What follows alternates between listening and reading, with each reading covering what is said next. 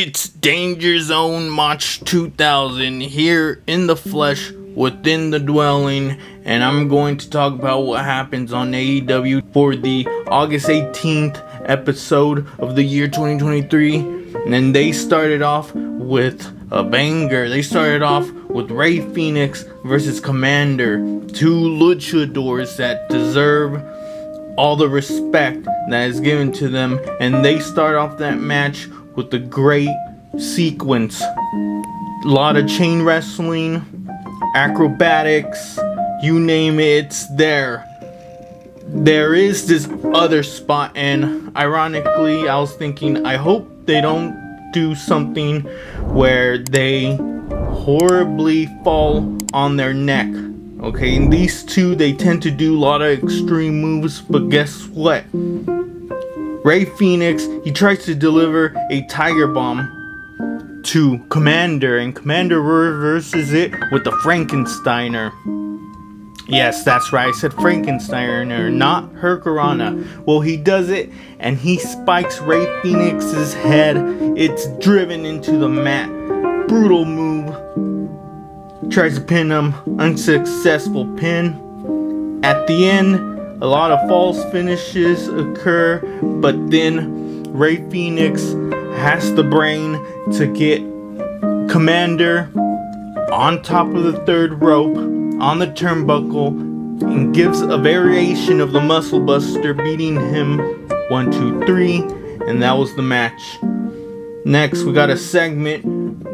Renee is interviewing Britt Baker, and thing is, Britt Baker, she's ready for that match at All In, that Fatal 4-Way, and she is basically talking about how she was at that All In that happened all those years ago, the first one, and how she will get her AEW World's Women's title.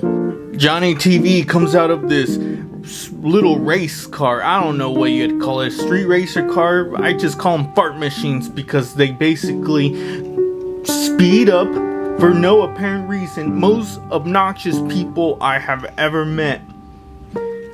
He, on the other hand, has a pretty nice car, I'm not gonna lie. And then he comes out and he's there with his doggo, and he basically tells QT Marshall that congrats for winning the, I don't know what it's called, the Latino American title.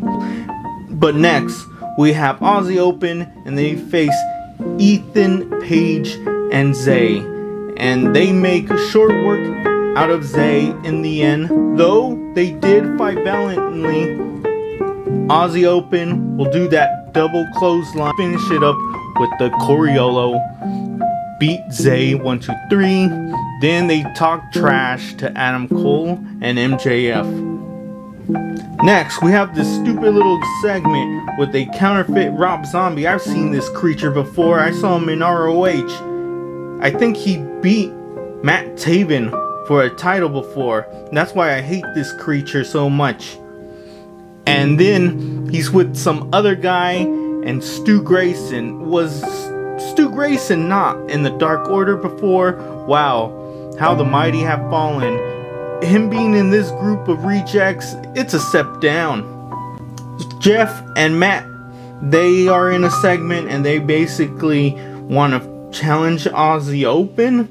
They basically state that they want those ROH titles again and make them once more Ring of the Hardy titles. I didn't know there were champs in ROH, but hey, you know, it's all about learning. Next, we got Sammy, and he fights a Ted Cruz clone. Sammy Guevara, he basically finishes this jobber really cleanly. He ends it up with the GTH, pins him, and no more Zodiac clone. Finally, we have the main event, and that's Snotty Storm and Ruby Hobo, and they face off. And it's that time again. Mark Henry comes out and he says it's time for the main event, and we have Snotty Storm, and she's teaming up with her friend Ruby Hobo, and they face the Sky is Blue, and the Noble Hikaru Shida.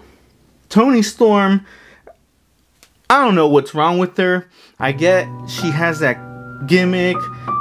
At first I thought she was going to imitate Sherry Martel, but no, she's just being random crazy. It's Anna Jay and Athena, they did a way better job of doing the gimmick. Hit Skye Blue's head, it's like a ping pong basically. I see that thing ricochet, alright? I'm talking about Skye Blue's head, alright? But Toni Storm, she adds insult to injury and smears her lower behind on the face of Skye Blue like if it was bathroom tissue. Eventually, Hikaru Shida, she's in a sticky situation. Ruby Hobo, she tries to give her the no future. Yeah, that's right, she has no future. Hikaru, she's pretty smart. She grabs her leg, puts her in a jackknife pin. 1, 2, 3. It's over like that. Ruby Hobo and the Outcasts, they're not such big fans of that finish. So then they just start attacking poor Skye Blue and Hikaru. Eventually, some of the refs come in. Aubrey is there. Other guy is there. And then all of a sudden, security guards go down. And because these girls, they're out of control. Eventually, Britt Baker, she runs down. She's out of control too. Everybody's out of control because they all want the gold. They all want Hikaru's title.